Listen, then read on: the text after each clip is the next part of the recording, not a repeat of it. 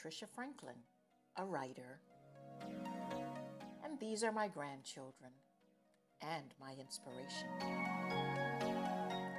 This is Ecos Ronsky, an illustrator. And this is Chucky, her helper. Together we created this book. I wrote the story and she drew the pictures. It's the wonderful story of Kaya's first day of class.